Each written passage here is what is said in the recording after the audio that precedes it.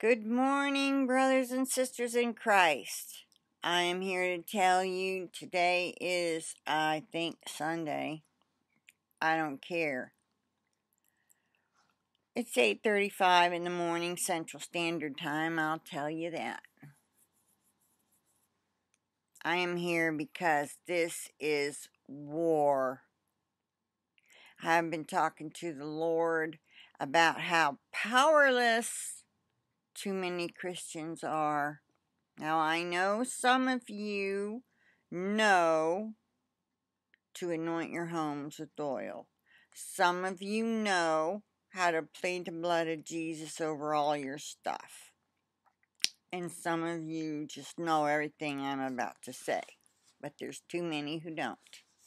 So, I am going to tell you how to protect yourselves, your belongings, your babies, and how to fight the devil and his minions, okay? So, you can listen to it over and over, or you can pause and get a tablet and take note. And I have prayed that the Father would let the Holy Spirit speak through me and tell me anything that I haven't already thought of. And I will find the scriptures and put them in the description box later. All right. This is war. The devil is out to steal your joy. We know that the Bible says the devil is like a roaring lion, roaming about, seeking whom he may devour. He wants your soul.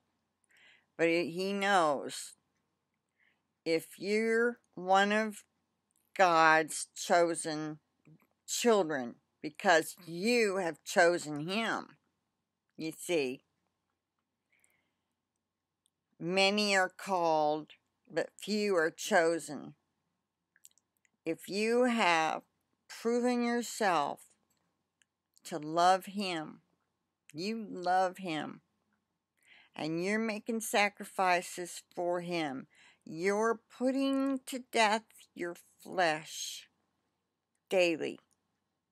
You're one of his. All right. All Satan can do to you is aggravate you. He can attack you, try to make you miserable, try to make you look like a hypocritical Christian so others don't, want to have anything to do with you because you had an explosion. Okay, that's one kind. Okay, now let's go to the ones who aren't fully there yet. They've received the gospel message. They said, yes, Lord, I want to be saved.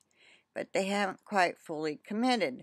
Satan is doing everything in his power to keep you from making that full-on commitment. He is doing everything in his power to pull you away from the kingdom of God. He does not want you to cross that line.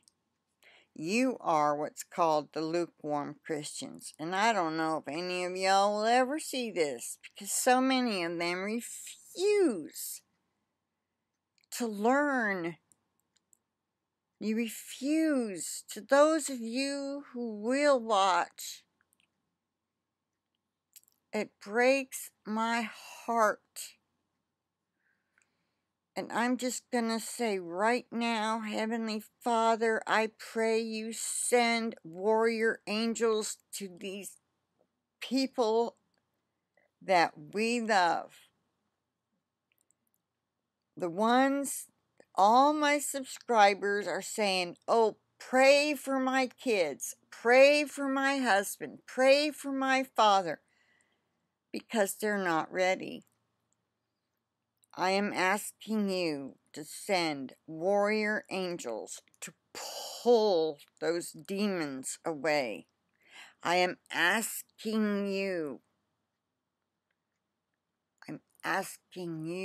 Father, to free up their minds so that they would accept watching a video or hearing their loved one tell them once again, Dad, let me tell you about what I've learned. Whatever. Ask the Holy Spirit what you should do. Trust. Maybe now. And you've got to pray it too. See, you all have to understand this.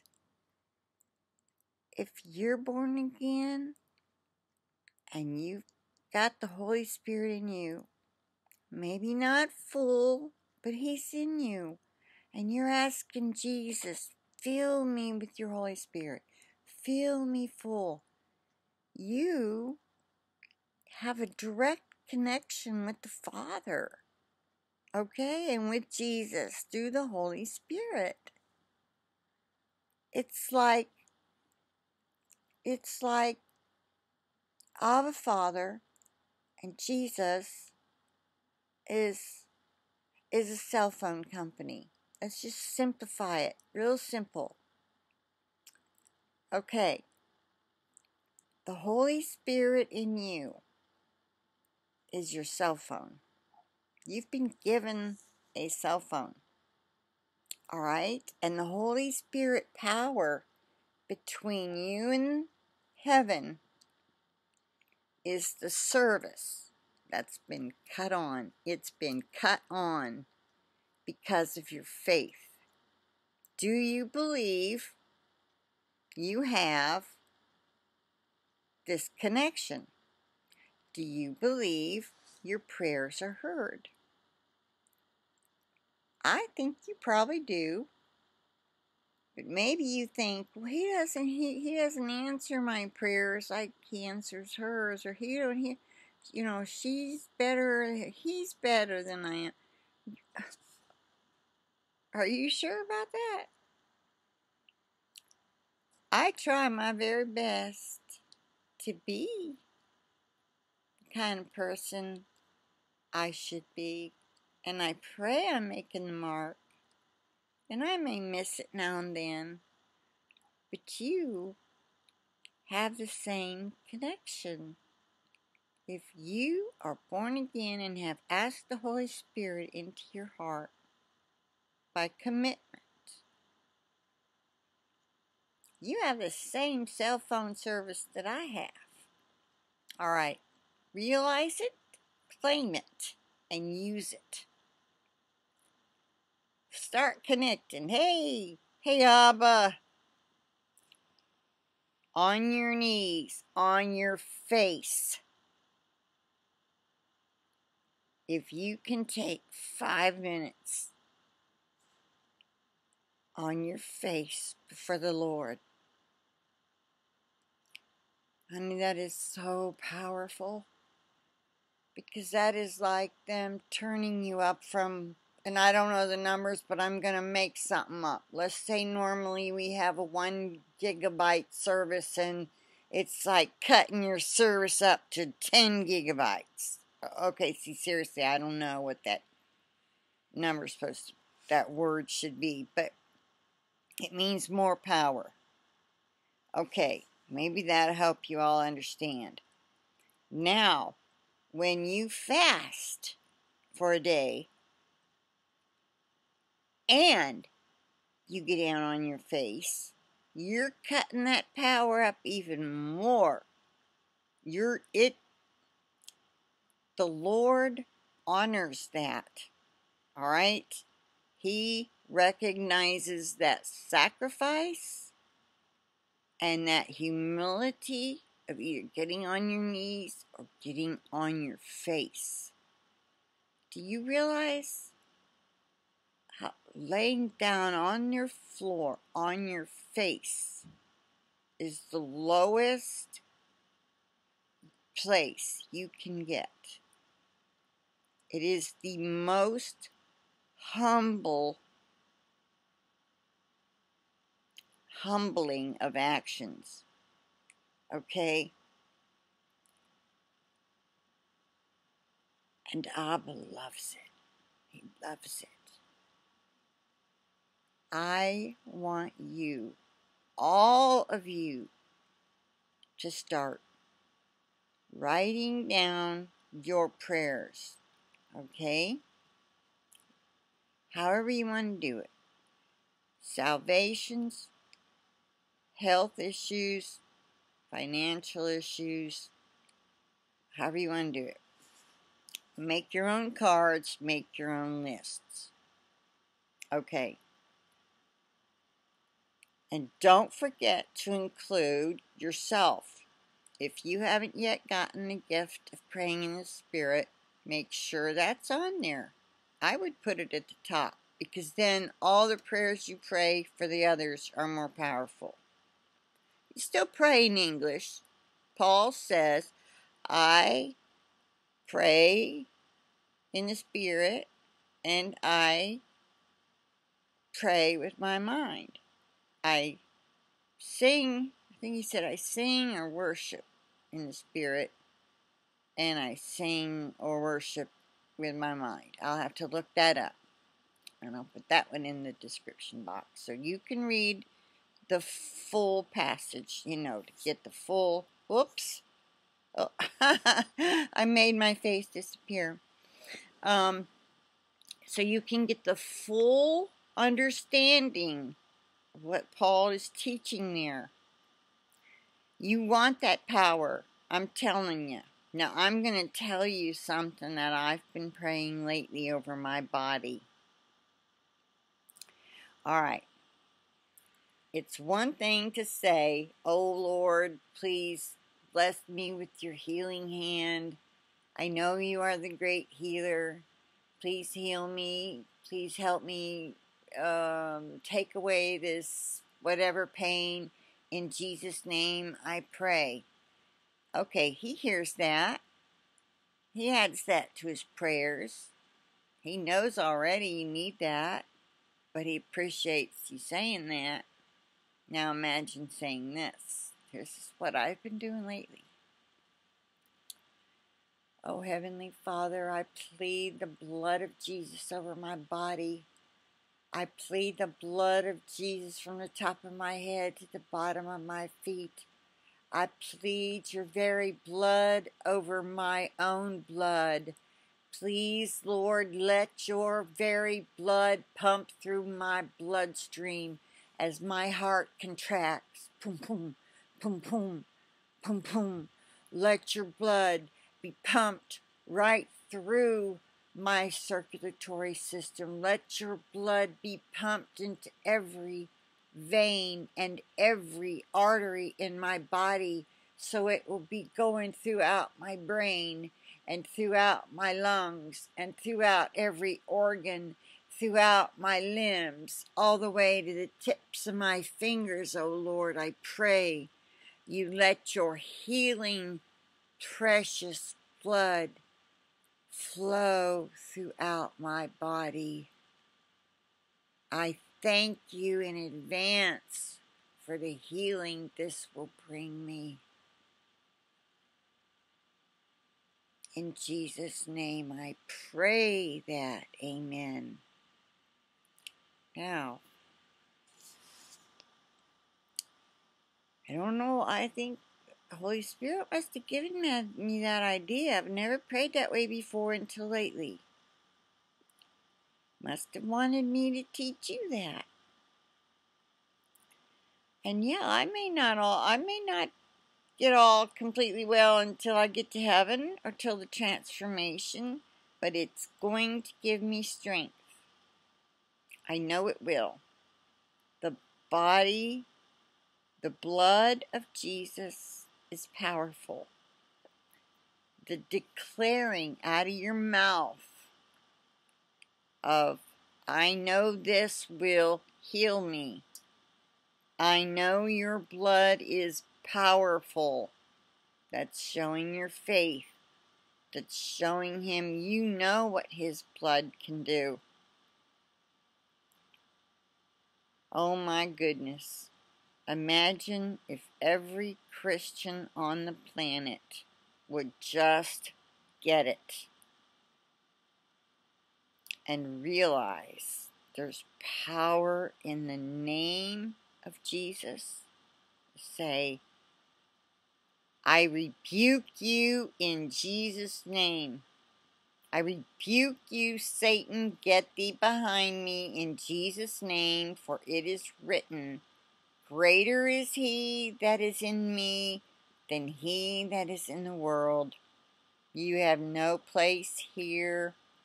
You are not welcome here. Now get out in Jesus' name. And thank the Father. If you need to, ask for warrior angels to come. Ask him. Ask him. Ask Abba Father and Jesus to send you help. And believe they will. Thank them in advance. We need a platoon of prayers going up and angels amongst us. I want you all to pray for hedges of protection around your dwellings. Wherever you live. I don't care if you live in a cardboard box and somehow you manage to get on YouTube on a smartphone or something. You pray. You plead the blood of Jesus over your dwelling. Inside of it, outside of it. Every square inch. Include everything in it and everything you own out of it. You don't want Satan getting his hands on one single thing. You plead that blood of Jesus from the top of your head to the soles of your feet.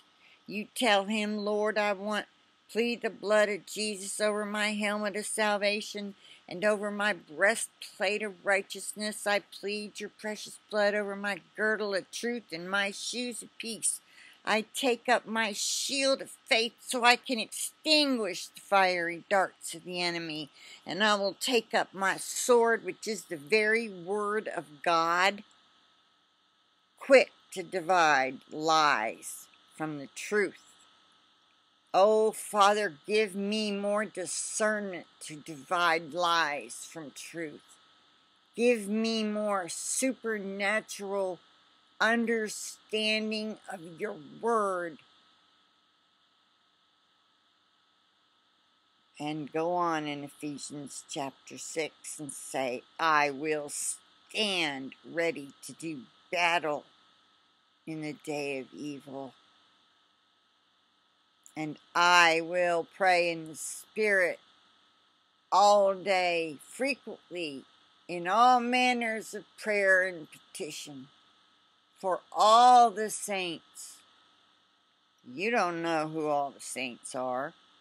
You might think so-and-so's a saint and they're not. You might think so-and-so is not a saint and they are. We don't know. Jesus is the judge. So how are you going to pray for all the saints when you don't know who they are? Except in the Spirit. I hope you're getting this. This is getting to be on to 20 minutes. I'm trying to help you. We're in the end days. You need all the weaponry you can get. You need the blood of Jesus. You need it pumping through your own heart. You need to plead it over your bodies. You need to plead it over your children and spouses, over your homes, down the walls, windows, doors, ceilings, floors, and everything in it, especially your computers or tablets or cell phones, whatever you get on here with, and outside, walls, windows, doors, rooftops, your property. Your property. I have a feeling people who plead the blood on their property. If there is a fire, their property won't be harmed. I feel that. There is power in the blood, and there's power in the name of Jesus, and there's power in His Word. Learn it and use it. Alright? I plead the blood over this video, the internet connection, and over each and every one of you. And I'm praying for you. And now let us all start praying together like that. You can do it while you're cooking dinner. You can do it while you're taking a break from studying. You can do it while you're bathing. It's okay. Yeah, it is. You can talk to the Lord anytime. I mean any time. Okay? Alright. Bye-bye for now.